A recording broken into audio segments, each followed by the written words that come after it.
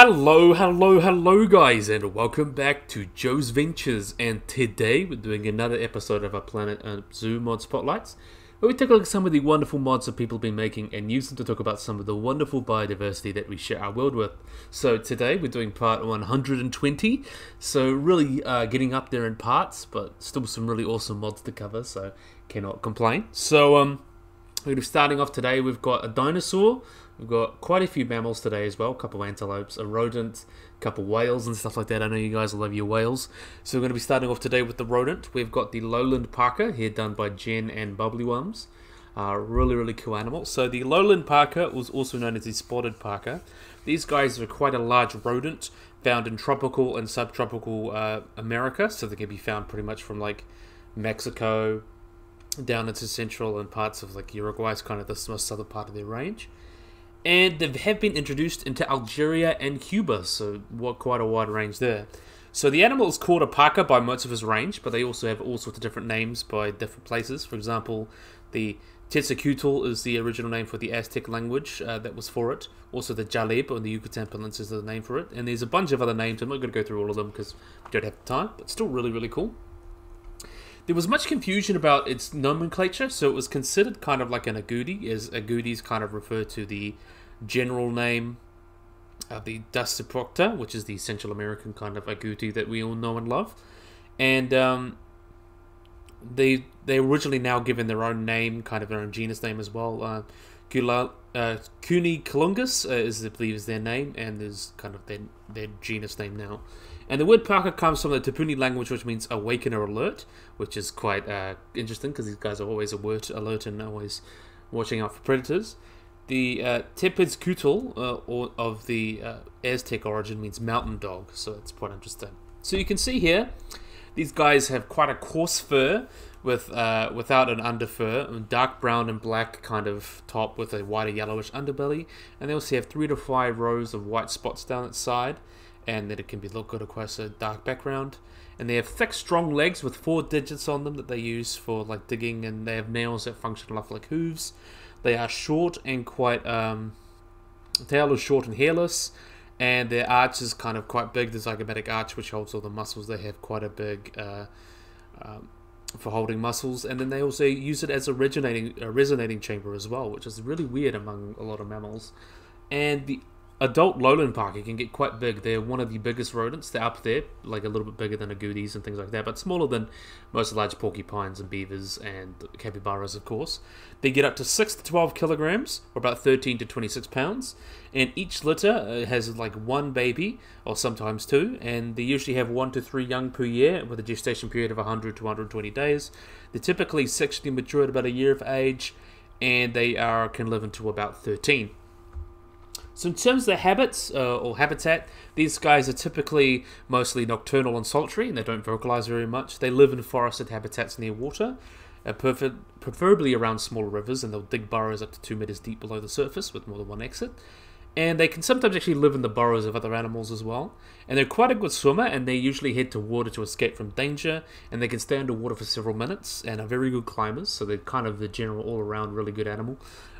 They are considered a very important seed disperser, like many other species of rodents and large mammals and animals in the forests. They will eat leaves, stems, roots, tubers, and nuts. They'll be known to eat like avocados, mangoes, hog plums, and guavas, and things like that. Introduced species will also be eaten, and they'll even sometimes store food. And they have necrophagy behavior, so they'll sometimes eat dead, decaying animals, which is like to supply protein to their diet. And in terms of the economic aspects, these guys can be considered agricultural pests because they eat lots of yams and sugarcane, things like that. Their meat is also highly prized, and they're plentiful in their protected habitats, and they're considered least concerned, so they're not in danger of becoming extinct. But if it gets out of hand, it could potentially be a danger, especially with habitat destruction is a big issue. They can be easily raised and bred in farms, which is another good thing. Although they're considered to be kind of taste inferior when farmed, they taste better from the wild apparently. And some of the lowland parker's predators included quite a few animals, including cats, jaguars, coyotes, bush dogs, crocodiles, and boa constrictors. So quite a wide range of predators, but still really cool animal. You can see slightly different colors there. Very pretty. So Jen and Genora Pizza did that. Really awesome one. Next up, we have got the blue duiker by Leaf and Mark. So these are a really, really cool little antelope here. So the blue duiker is a small antelope found in central, eastern, and southern Africa, and it was also considered the smallest species of duiker. So in terms of their relatedness, they were first described by Swedish naturalist Carl Peter Thunberg in 1789, which is quite interesting. In terms of taxonomy, they got the scientific name Phylantoba monochlora, which is placed in the same genus with a couple other duikers, and they're bovidae, so they're related to other duikers and things like that. Their generic name has no clear origin. It's believed to be a monochlora, so mountain inhabitant is kind of their name. So they're kind of the blue mountain inhabitant, you could say, or blue mountain diver, which is quite interesting, as they will dive into vegetation to kind of get cover and hide and things like that. So, as I mentioned, they're related to the Maxwell and Walters duiker, and there's been as many as 16 subspecies described, with several major populations kind of around the different countries of Africa. They're quite a wide range of species. And there's kind of divided into two. There's a subspecies like the grey-leg species and the red-leg or southern subspecies. So they could be potentially split into seeds. They could be the northern blue duiker and the southern blue duiker, but taxonomy neither here or there. But as I mentioned, these guys are a small antelope. They are the smallest antelope. Their head to body length is typically about 55 to 90 centimeters, or 22 to 35 inches, and they typically reach 32 to 41 centimeters, or 30 to 16 inches long, and have a shoulder. At the shoulder, so they're about a little over a foot tall, and they weigh between 3.5 to 9 kilograms, or 7 to 19 pounds. And sexual dimorphic, the females are slightly larger than the males, and they are quite characteristic by that really flat forehead they've got going on, large eyes, small ears, and white lips, a broad mouth, and agile agile lips, and their dark tails are slightly above 10 centimeters long. And the remarkable feature is they have a row of white hair coming down either flank that reflects light, which allows them to kind of look like a luminous signal in their dark habitat. That's really, really interesting. And there's lots of variation between the different subspecies of duiker, which is quite interesting. Like the more northern one tends to have like a shade of brown and black on its coat, and they have that. And there's difference with the southern subspecies, which is more reddish, probably to do with different habitats. Since the more south you go, typically becomes more hot, and even different habitats like forests and things like that, which is really cool. In terms of behavior, these guys are diurnal, so they're active during the day, and they're quite secretive and cautious. So they'll kind of confine themselves to forest fringes, and they're territorial, with individuals of opposite sex kind of forming pairs and then maintaining territories. Just keep it between 0.4 to 0.8 hectares, and they mark them with their pre-orbital scent glands. So they have scent glands right above their eyes that they use to secrete things like that. They'll rub them on trees and logs to mark their territory, and they have they're quite vocal as well. They'll actually give bird-like chirps to denote curiosity, which is quite as well. They're yelps, like typical of cats if distressed, or yowls. And a female, not an estrus, will avoid a male's advances, maybe let out a whistling call, which is quite interesting. So in terms of their diet, these guys typically feed on fallen fruits, foliage, flowers, bark, and provided mainly by the forest canopies. They'll even eat fungi, resin, things like that. And they will also be included in their diet, like they'll often sustain themselves on dead foliage better than other Durka species. And actually a study in the 1990s suggested that these guys eat about 70% leaves, while fruits and seeds were about 73% of their diets and things like that. So that's really, really cool. So let's have a look at the little guys in terms of reproduction. Let's have a look at these little guys for reproduction. Well, that's the female. We don't want to talk about her. We want to talk about the baby. There's the baby. So age of sexual maturity is been gained from like different studies. They estimated that these will become mature at about 13 months, but also males will take longer, about 13 to 14 months. They're also a monogamous species, so the pairs will remain together throughout the year. The length of the gestational period is estimated to be about 4 months and as long as 7 months, so it depends on who you ask, really. The former estimates was kind of given by observations in the Congo, and births will occur throughout the year, and though the birth rate may actually fall during the dry season. The calves will typically start moving on its own within 20 minutes of birth, as learned about thrice a day or 3 times a day. It is kept hidden for most of the time, and the nursing individuals become irregular towards weaning, and that occurs about 2.5 to 3 months of age. Males will visit the mates occasionally, though they'll disappear for a month after the calf's birth to protect the calf, and postpartum estrus occurs about 3 to 5 days. So as I mentioned, these guys are quite interesting, as in they quite like... Let's see, where are you there? There's a male there. Let's see, look at the female since it's slightly bigger. There's a female there, quite big in. They can survive in a variety of forests, like old growth forests, things like that they prefer to be around the edges, and they're like ones with dense understories. And they can be found in all sorts of different countries, like Angola, Cameroon, Central African Republic, the Congo, Kenya, Malawi, Mozambique, down into South Africa and Sudan, and Uganda and Zambia, places like that. So quite a wide range. And in terms of their conservation, they are considered least concern, so they're quite common. Though they are threatened, though their populations are stable, they are threatened by bushmeat, extensive bushmeat across their range, and claim that the blue duiker actually has the greatest economic as well as ecological significance of any African ungulate. You'd think there'd be like big animals like elephants and rhinos and things like that, but it's actually the blue duiker that's quite important in that regard. And blue duiker meat is actually quite an important source of protein for a lot of animals, a lot of people within their range. And they can survive despite human interference, so they're doing quite well even with that. So we may be tentatively hopeful that there could be sustainable like harvesting on blue duiker, which is quite interesting. But yeah, really, really cool animal. Definitely loved it. Again, done by Leaf and Mark. Mark does all sorts of really wonderful ungulates and all that. So next up, we've got by Leaf and Nicholas Line Rider, we've got the Rims Gazelle. So another cool gazelle coming up. So also known as the Slender Horn Gazelle or the African Sand Gazelle, these guys are quite a pale coated gazelle with long slender horns that are quite well adapted to desert life. So they were named by Richard Leiker, which was Rim, known in Algeria and Liberia, which basically means the white gazelle. And the Rim comes from the Hebrew term Rib found in the Bible, which may refer to the oryx, an aurochs, oryx, or potentially the unicorn, so that's quite interesting. In terms of their description, these guys get about 101 to 116 centimeters long, or about 40 to 46 inches. They are the palest of all the antelopes, and they're quite well adapted to desert life. The upper parts of their kind of pale bluff, as you can see, and cream, as well. The underparts are also kind of a lot whiter with a kind of a dark stripe. The horns in the males, you can see, are quite slender, and they have a slight S shape, though the females ones tend to be even thinner, lighter, and nearly straight. So we'll have a look at a female for comparison. See, that's a female. You can see that's pretty much straight in comparison. They also have fainter facial markings and stripes than a lot of other species of antelope, and the tail is kind of brownish black and about 15 centimeters long, and with contrast with their quite pale rump, which is interesting. So in terms of their habitat, these guys are known from Algeria, Tunisia, Libya, and Egypt. And they've been reported in Niger and Chad, but they are believed to live in isolated pockets across the Central Saharan Desert. So quite an interesting range for there. The extreme heat of their environments kind of typically like limits their feeding to be between like early morning and evening, but they gain most of their water requirements from the moisture of the plants that they eat. So that's also quite interesting. They're also quite nomadic, so they move across the desert looking for vegetation, but they don't have a set migratory pattern. Typically live in sand dunes and rocky areas as well, so quite a wide, interesting range for these guys.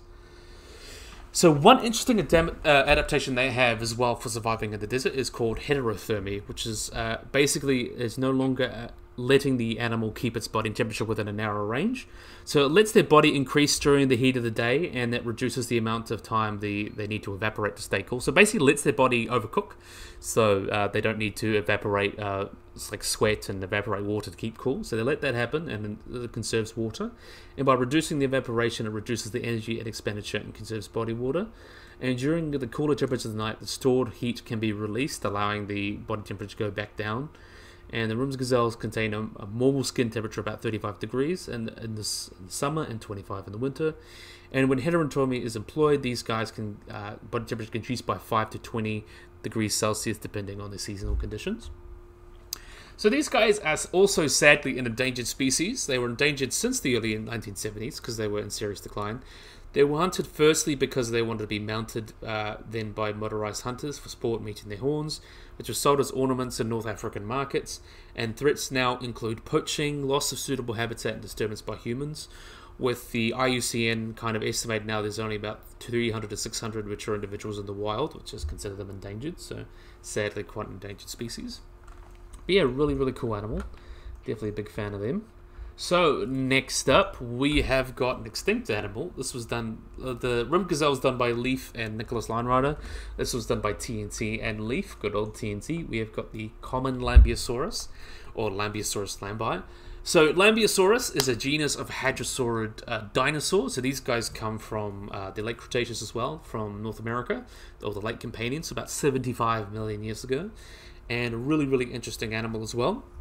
So it was first discovered in 1902 by Lawrence Lambie, and was considered another species, and then it got its own name, Lambeosaurus lambei, to honor the name as well of Lawrence Lambie, who discovered it.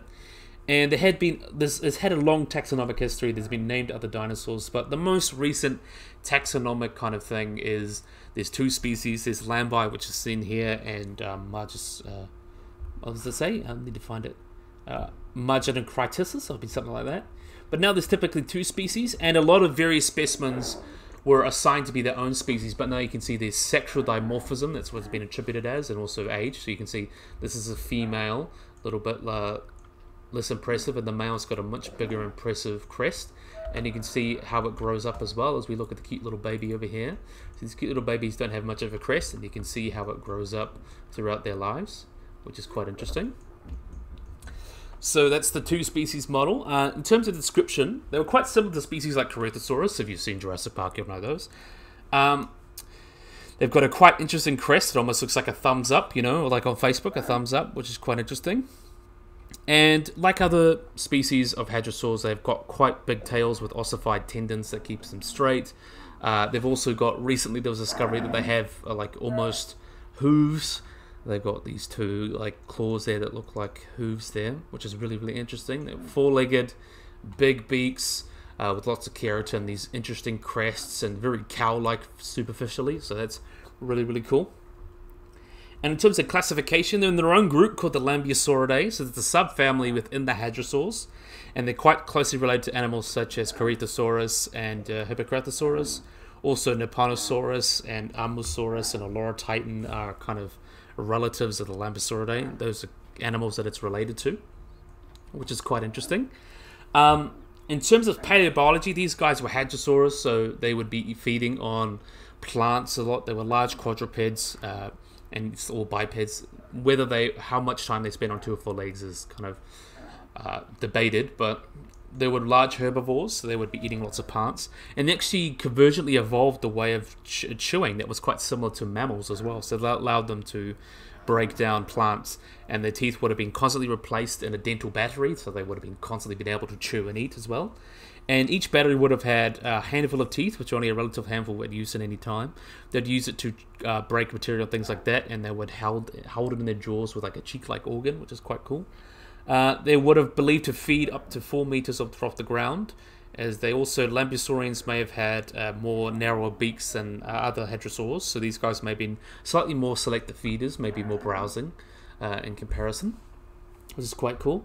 In terms of cranial crest, as I mentioned, there was lots of species described, but they're all lumped because they realized there were different age stages or sexes of Lambeosaurus lambai, which is quite interesting. So these guys would have quite a distinctive crest. No one really knows the function of it. They believe it could have hold salt glands, improve their sense of smell, because it was connected to the respiratory system, so they would have been able to breathe through it. Things such as like snorkels or air traps, things like that, or a resonating chamber to make bigger sounds. And also another feature, these guys have quite large eyes with large cycloid rings, that suggests that these guys may have had quite good eyesight, which when they lived during the day, and also quite strong sense of hearing, very similar to that, like that of a crocodile with its strong hearing, things like that. So quite well adapted to seeing and smelling and hearing. So most of their senses were quite well adapted. In terms of their habitat, Lambeosaurus lambai and both species of Lambeosaurus lived in the Dinosaur Park Formation, which is quite well documented and is filled with all sorts of famous dinosaurs, so such as Centrosaurus, Styracosaurus, and Champsosaurus, Chasmosaurus, also things like Prosaurolophus, Parasaurolophus, Gorgosaurus, Edmontonia, Corythosaurus, Gorgosaurus, Euoplocephalus as well. They all would have lived together in this very interesting ecosystem, which would have been a lot of rivers and floodplains. which would become more swampy as they kind of moved out into the West Interior Seaway, which was a big seaway that separated America in half. They would have been actually found in Alberta, so they would have been in southern Canada, but it would have been much warmer than it was today, so they wouldn't have had frosts. And conifers were the kind of the dominant plants. There were like lots of ferns and angiosperms and things like that starting to appear, which is really, really interesting. And the main way that you can kind of tell them apart, both species, is that lambei and much Cretaceous is kind of, and Cretasaurus are all separated from stratigraphy, so how they're placed in the rocks. So Cretasaurus is the oldest, found in lower 2/3 of the formation. Lambeosaurus lambei is found in the upper third, and Much Phalanx is rare and only present on the very top, so would have probably been the latest and greatest. You could say Lambei evolves into Much Cretaceous and all that. But yeah, really, really cool animals. Really do love good old Lambeosaurus. But look at this little cutie. I could have a look at this guy here. Look at how cute he is. Adorable. Love the little man. Little baby Lambeosaurus. Adorable. Okay, that was done by TNT and Leaf. Next up, we've got another remaster. We've got the Eurasian brown bear. So let's have a look at these guys. This was done by Havoc1119 and Gaboy. So the Eurasian brown bear got a bit of an update. So the Eurasian brown bear, or Ursus arctos arctos, is the most common species of brown bear, one of the most common, and typically found throughout much of Eurasia. They're also called the European brown bear, or just the common brown bear, or even just the common bear, typically. So these guys have brown fur, as they get their name from, but it can range from yellowish brown to dark brown, reddish brown, and even black in some cases, with also albinism being recorded, so completely white. Their fur is quite dense with varying degrees, and their hair can grow up to 10 centimeters or 3.9 inches in length. Their head is normally quite round and has relatively small, rounded ears, a wide mouth, and equipped with 42, a wide skull and a mouth equipped with 42 teeth, including some predatory teeth, as most bears are omnivores. They've got quite powerful bones and also muscles and large claws that can get up to about 10 centimeters or 3 inches each. And their weight will vary depending on their habitat or the time of year, but a full-grown male can be anywhere between 250 and 300 kilograms. Or 550 to 660 pounds, and reach up to a maximum weight of 481 kilograms, or a little over 1,000 pounds, and a length of 2.5 meters, or 8 feet long. Females are typically a little bit smaller. They get about 150 to 250, or up to 550 pounds, and typically will have a lifespan of 20 to 30 years in the wild.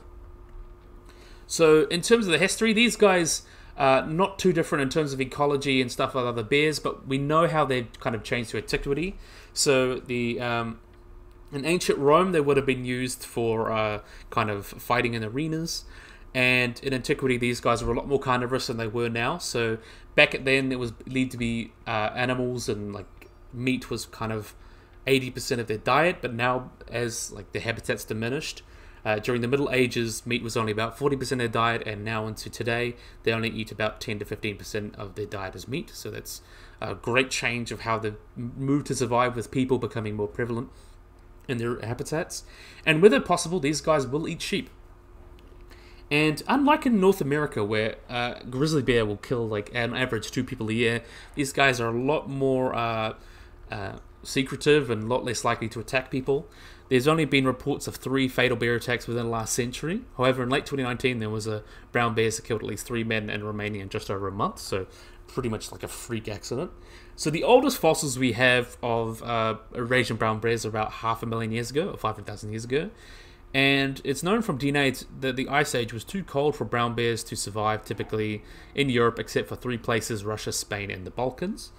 But more recent evidence of the genetics suggests that these guys were able to track them over time. So they were seen develop more than the 50,000 years, and they would have separated out of 50,000 years ago, with some in different places, things like that. And there's kind of 2 major clades. There's one in the Iberian Peninsula and one in the Balkans, and another in Russia. So quite a interesting range there. There actually is a population in Scandinavia that's like a mix of these. So they're believed to be bred together and probably moved around together during the last Ice Age as well. So it shows that there's lots of the habitats are constantly, and ranges are constantly moving and changing as the world changes, which is quite interesting. So in terms of distribution, these guys can be found mostly across Eurasia compared to their more they used to be found more, but now they've got more limited range. But they do like to live in a varied habitat, so like wetlands, grasslands, forests, things like that. They're quite general in that regard. So that they were, although they were considered least concern in 2006, local populations have been incredibly scarce just because people don't want to live with bears pretty much because of hunting. They became extinct in the British Isles about 1,500 years ago, or potentially even 3,000 years ago. Denmark about 6,500 years ago. 1,000 years ago they became extinct in the Netherlands, and there have been more recent extinctions, like in Germany they went extinct in 1835, and the most recent kind of extinction was Portugal, though there have been sightings of bears wandering back as the hunting pressures have kind of gone off them and more conservation effort to protect these bears. They're starting to kind of recolonize some of these areas. The largest population is the Ural mountain range, which is in Siberia, and the largest known bear population in Europe is in Russia, with populations getting between like 3,000 bears in Sweden, 2,000 in Finland, 1,100 in Estonia, and about 100 in Norway. And there's a large population including Romania, which has 6,000 bears, and Slovakia has about 1,200 bears. Croatia and stuff like that, they all have about 1,200 bears.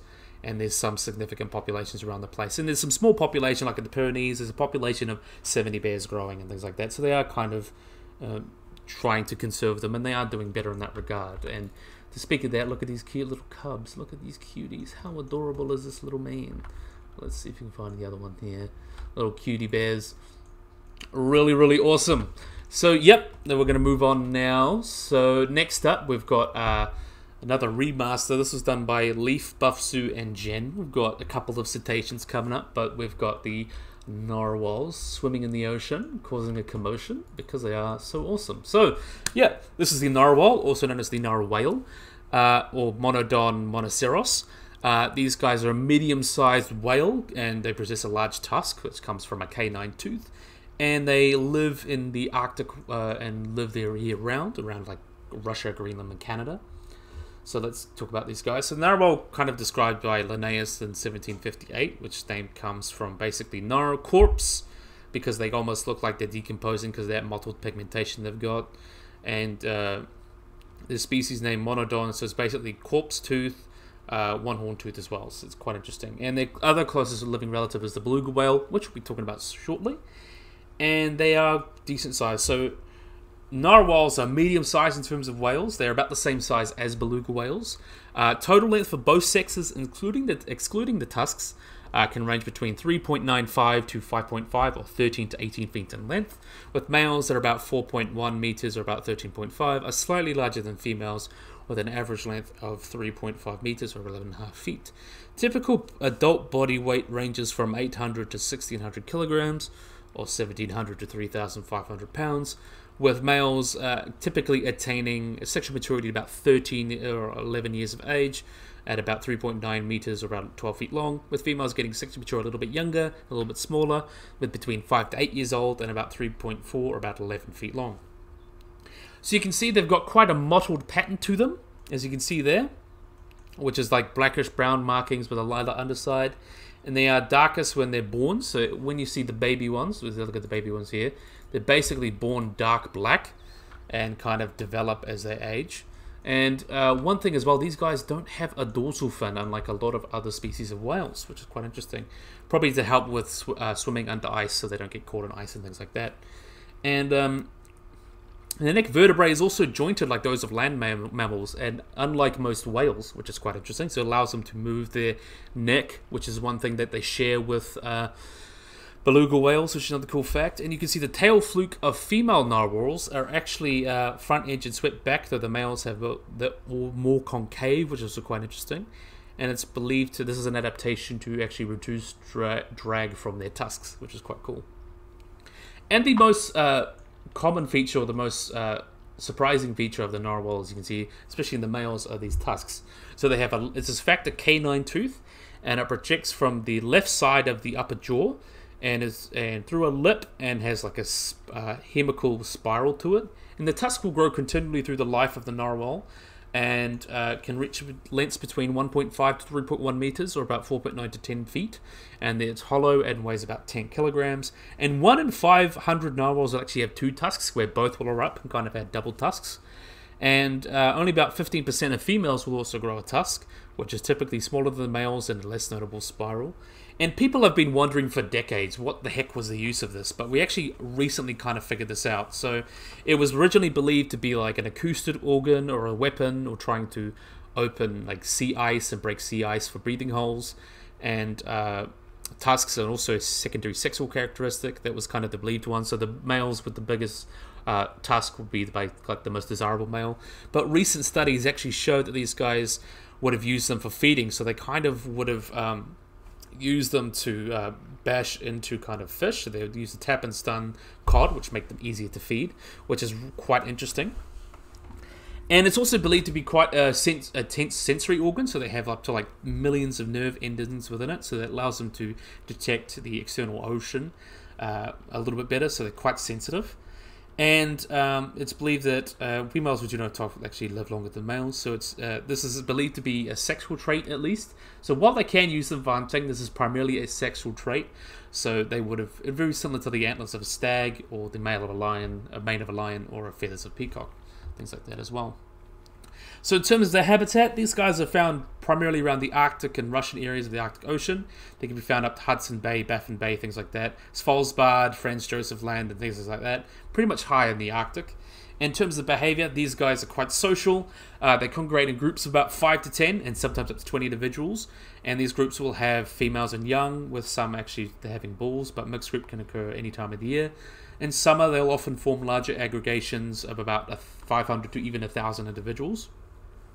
And then this time, these males will kind of rub their tusks with bulls, and it's known as tusking, and it's sought to maintain like social dominance hierarchies. However, this has been used as sensory and communication organ, and they may be actually sharing information about water chemistry and things through the tusk, which is quite interesting.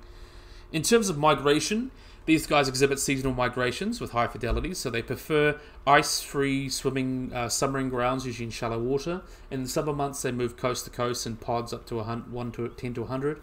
And then in the ice winter, they'll move upshore under the pack ice, and they'll surfacing in narrow fissures in the sea ice and things like that. And when spring comes they typically get led up by channels into the coastal bays and do it all over again. In terms of diet, they do have a relatively restricted diet compared to most whales and stuff like that.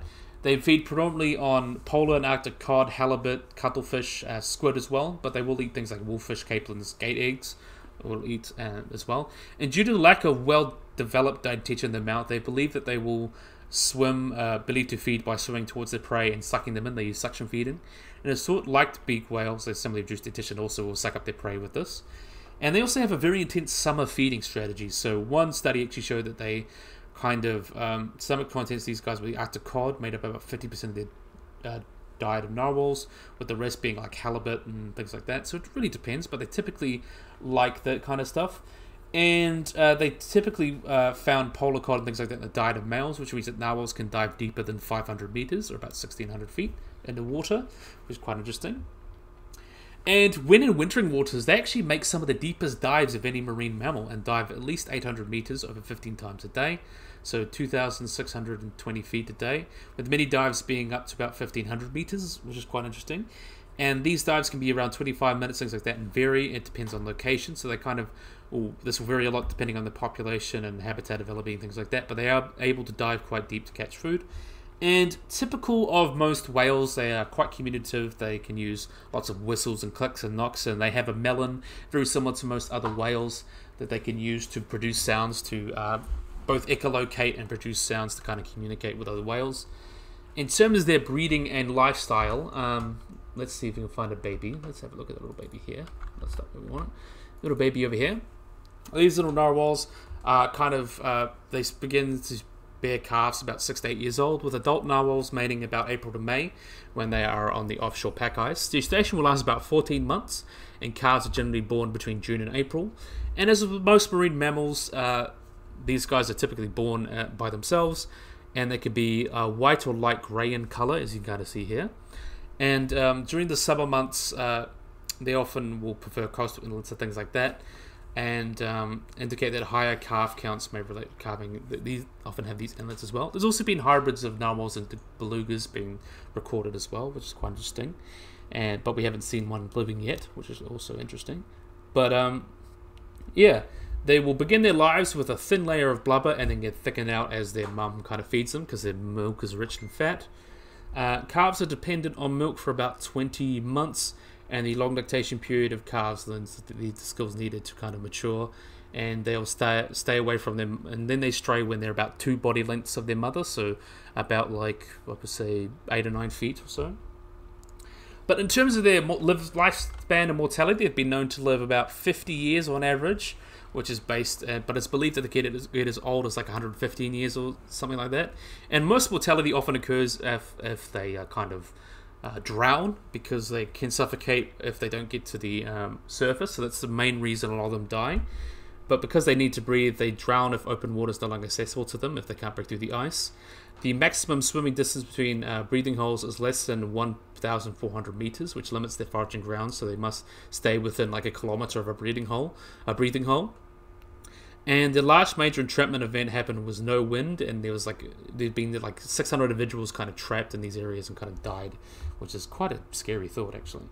And in terms of their predators and hunting, main predators of narwhals are polar bears, but also young narwhals have been taken by Greenland sharks, and orcas have been known to overwhelm these pods in shallow water and can kill a lot of them.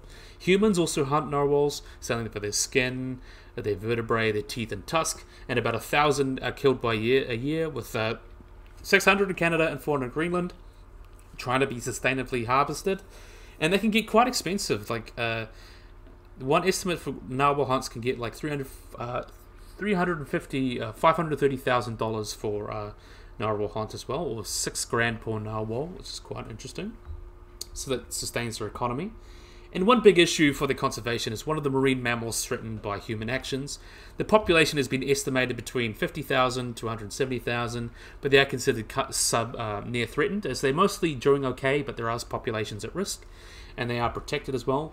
Inuit are able to legally hunt the species, but that, as I mentioned, that's kind of something that they do is try to do sustainably. They're quite important for as a source of vitamin C, and quite important for food for a lot of these people. And they're also one of the most vulnerable mammals to climate change in the Arctic because of the altering sea ice coverage, so especially in their northern wintering grounds. So what happens is that the narwhals have come from foraging believed to be patterns in their early life. So they have site fidelity, so they like to return to places where they've been before. And since the changing conditions, they'll return to the same place during migrations. And due to the vulnerability of sea ice, they have some flexibility when it comes to sea ice and habitat selection. So it's believed they could be doing okay because they evolved in late Pleistocene, so they're moderately accustomed to periods of glaciation and kind of variability.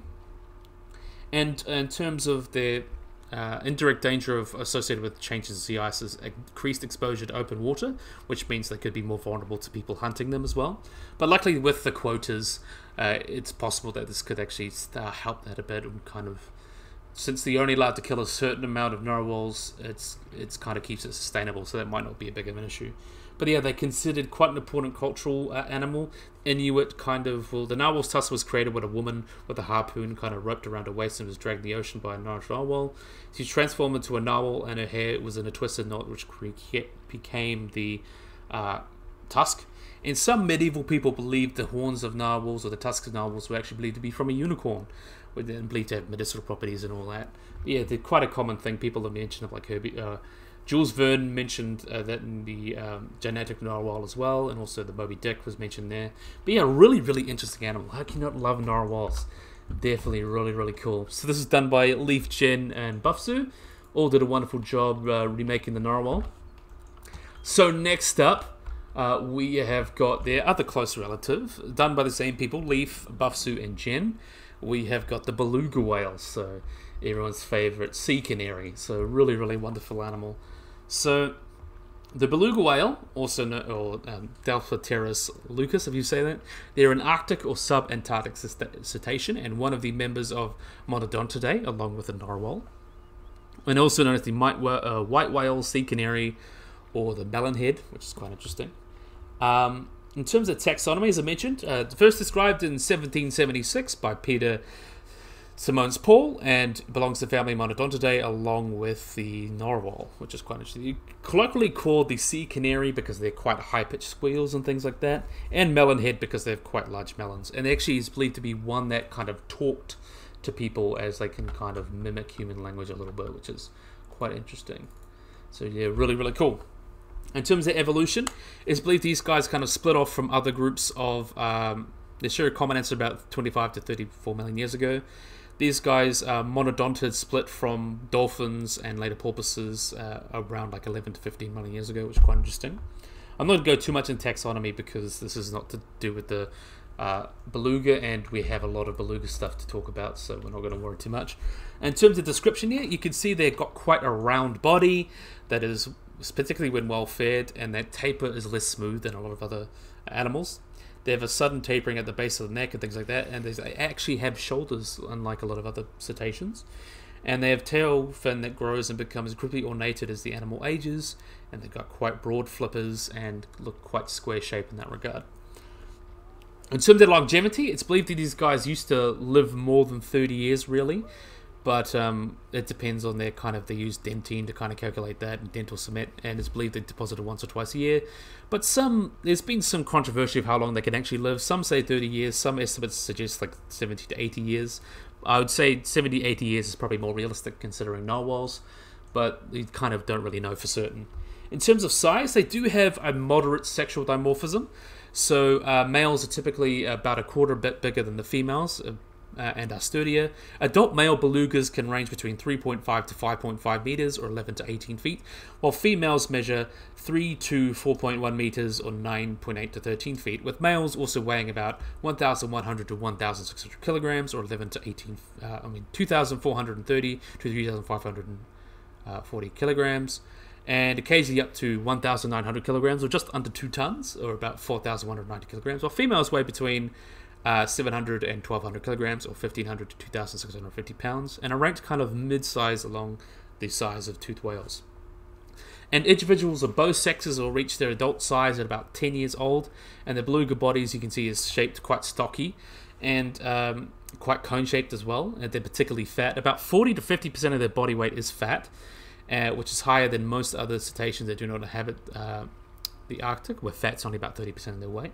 And this fat kind of covers their whole body except their head, and can usually be up to 15 centimeters or about 5 inches thick, and is used to insulate their body against the cold waters of the Arctic, which is quite interesting.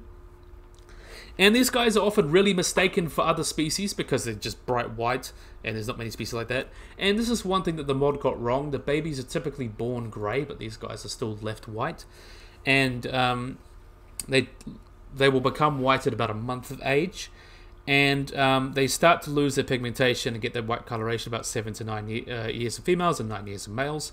And this coloration is adaptation up to camouflage with the polar ice caps to protect them from polar bears and killer whales. And they also have quite thick skin. They'll shed their skin during the season, and the epidermis is quite thick. They can become yellowish, which is quite interesting. Another really interesting about these head and neck of these guys, they do have a melon. Very similar, so it's fatty tissue on the front of their head, similar to narwhals, that allow them to make lots of sounds and echolocate. But similar to narwhals as well, are they able to have head and shoulders, so they're able to turn their neck and things like that, which is really, really interesting and probably pretty good adaptation for them. In terms of their fins, also they retain, they have the connective tissue there that allows them to have their fins as well. And they actually are used as a rudder and kind of provide, they also can be used to regulate their body temperature, as they are able to lose or gain heat as the vessels in their tails and things like that are used to get rid of or keep heat inside them, which is a really, really interesting adaptation that they have. So it's very important for them to keep nice and cool or nice and warm during the either through the warm summers or the cold winters and things like that. So you've got to be careful with that. In terms of their senses, as I mentioned, they've got very good sense of smell, and as I mentioned, they've got great, not sense of smell, sense of hearing. So quite good at hearing because they make all those sounds and they echolocate, so they're able to use that to move around the water. And they're able to see as well. They have relatively poor vision compared to other dolphins, but they are able to see both in and outside of water, as their eyes are actually quite well adapted for seeing in the water, as they have a crystalline ledge as well, and the cornea is actually adjusted to overcome the things like that. So they're well adapted for seeing underwater, but not quite as well underwater, outside of water. But that's quite interesting. In terms of the behavior, these guys are quite social. They're highly sociable animals. They live in groups of pods as well. They can live, and that can be between 2 to 25 individuals, up to 10 members on average, but can be up to huge as they frequently get in big groups. These guys will even start out with a few pods a few days ago and be hundreds of miles away from that pod, so they kind of move around doing their own thing. They're not particularly tied to a pod. They can have 3 different categories. There's bachelor pods with just males, nurseries with mothers and calves, and then mixed pods with both males and females. And big congregations of hundreds or even hundreds of thousands of individuals will join into like river estuaries during the summer, where they kind of will molt and hang out together as well. It's also when they're most vulnerable. They're also cooperative animals, so they frequently hunt in groups. As a pod, they'll be able to use it to hunt together. And they'll often surface and dive together in a synchronized manner, which is a behavior that is known as milling. But in captivity, they'll constantly play and vocalize with each other. They'll blow bubbles and things like that. They've learned some kind of... they'll play with each other, and they'll display physical affection by mouth-on-mouth contact, so they basically kiss somewhat, which is quite cute. And they also have a great sense of curiosity to humans in the wild, so they frequently swim up the boats. There's a video of a woman dropping her phone and a beluga coming up to grab it, which is a really cute video. But they are quite curious, which is probably good or bad for them, depending. And during the breeding season, it's also actually been observed carrying plants, nests, or even dead reindeer on their heads and backs as well. And captive females have been shown to they'll carry items like floats or buoys on them as well, which is quite interesting. And in captivity, mothering behavior among belugas depend on the individuals. Some are very great mothers, some are kind of and then they actually lost their calves, so it depends on the personality of the mother, it seems. So these guys are quite slow swimmers compared to a lot of other species like common dolphins, bottlenose dolphins, things like that, because they are less hydrodynamic. They will typically swim between 5 to 10% of the time, so they kind of swim on the surface 5 to 10% of the time, and they can swim between 3 to 9 kilometers an hour and get as fast as about 22 kilometers an hour.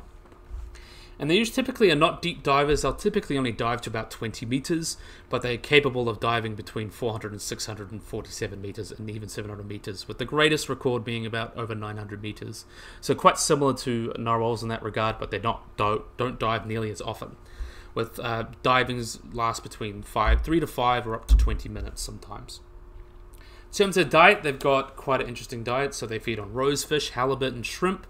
And also, in Alaska, they'll feed on cold salmon. They're a little bit more generalist than narwhals, so they eat a lot of everything. They're on the seafood diet. The seafood, they eat it, but they'll eat clams, squid, bristleworms, all of that stuff. And the diet of Alaskan ones can be quite diverse. And animals in captivity eats about 2.5 to 3% of their body weight every day. So about 18 to 27 kilograms or 40 to 60 pounds a day. And like their wild counterparts, they're found to eat least in the fall.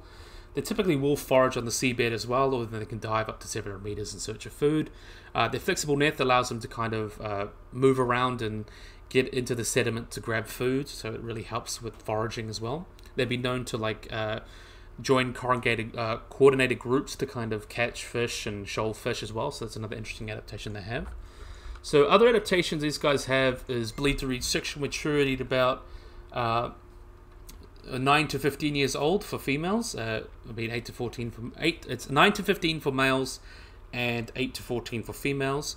And they typically will first give birth at about 8.5 years old, though their fertility will decrease when they're 25, and then they'll go through menopause. With the oldest one, there's no been reports of a female giving birth older than 41. So they typically do that. Females give birth to a calf every 3 years, with most mating occurring in February through May. And they'll actually have delayed implantation, so they can kind of gestate when they've got better chances of having a baby. Gestation lasts about 12 to 14 months, but information in captive females suggests they can be up to 15 months. And during the mating season, the testes will actually double in weight. And calves will often be born in a protected area that varies in location, so typically like a secluded bay, such as Hudson Bay in the Canadian Arctic. In other places, they'll often try to find a nice calm place to give birth.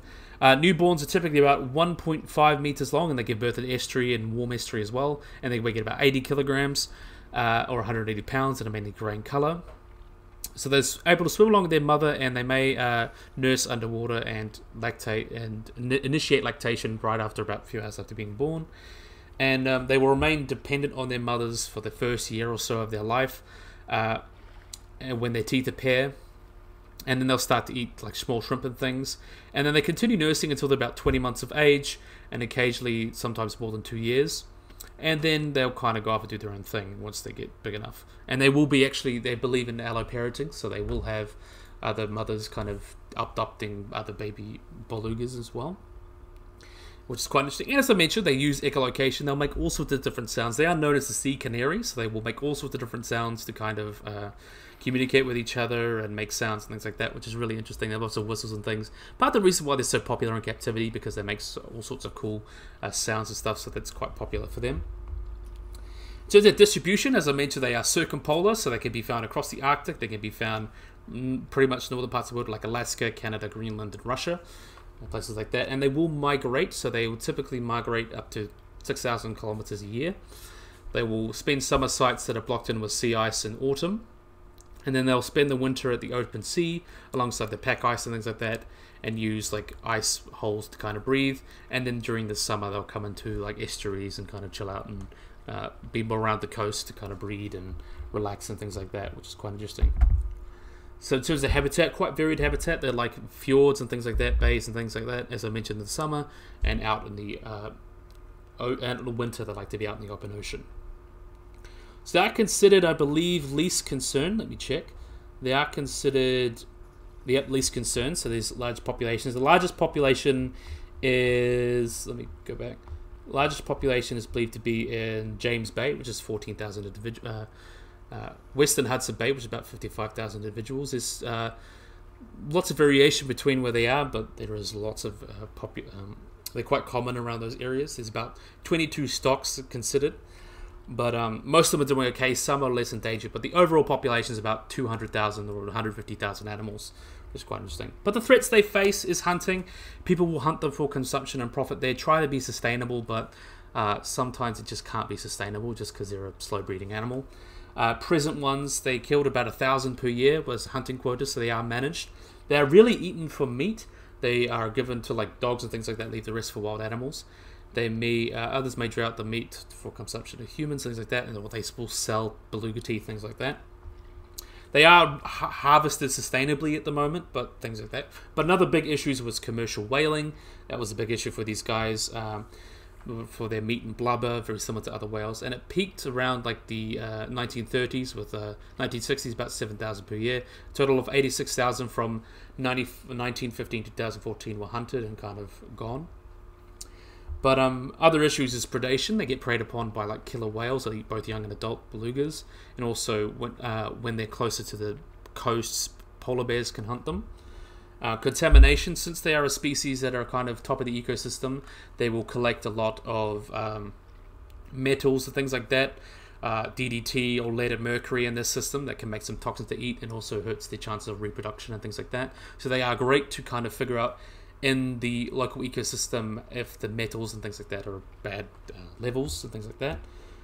Also pathogens, they're quite susceptible to a lot of those. As I mentioned, they're quite prevalent in captivity. They're among the first whale species kept in captivity and are one of the most popular ones. Though, as I mentioned, in general, kind of marine mammals like whales and stuff like that, is keeping captivity is a bit dicey. But they're the one that's kind of the whale species that's kind of most common in that regard, like up there with kind of like bottlenose dolphins, things like that. But as we get the controversy aside, it's not really. I would say there are places with that, and I not necessarily that I don't disagree with it. I just don't like that they're just kept in a often bare tank. I wish there was more enrichment, things like that. Not to start a debate or anything. It's just personal opinion. But they're quite common in whale watching, things like that. People like to go see them. They're quite common in marine parks and aquariums, as I mentioned. Human speech is something they've been learned to. Male belugas have been known to mimic human speech. They often shout like children. And one captive beluga actually learnt to kind of overheard divers using an underwater communication system and kind of learnt that and learnt it to mimic them, which is quite interesting. As I mentioned, they were considered vulnerable. Now they're considered least concern because they're believed to be doing okay in that regard. But belugas, there are sub-threatened populations that like only a few hundred there, so pretty much worried. But other things that could be threats to them is sea ice. Is with climate change, sea ice can disappear and that gets rid of their habitat and leaves them more open to hunting from both people and orcas. They also use that orca to protect themselves from killer whales and feeding for fish. They'll show fish into the ice to kind of catch them. Decline in their habitats and encasement in like leads and freezing and things like that. Also, like more fishing and human activities up in the north of the world could potentially impact their populations. You know, more mining, more fishing, people get tangled in nets, more pollution, things like that. Which is things like that. But luckily, they are legally protected, and there are conservation research and facilities, which is kind of the silver lining of, as I mentioned, them in captivity. There's places doing lots of research on them, trying to increase their welfare, things like that. So it's not all bad, but they're trying to work cooperatively to try and manage these species and learn more about them to help protect their wild counterparts, as they have quite an important part of culture, both for us, as they were Finding Dory. There was Bailey the beluga whale, and they're quite important for Inuit cultures and things like that, and quite famous in some zoos like the Vancouver Aquarium.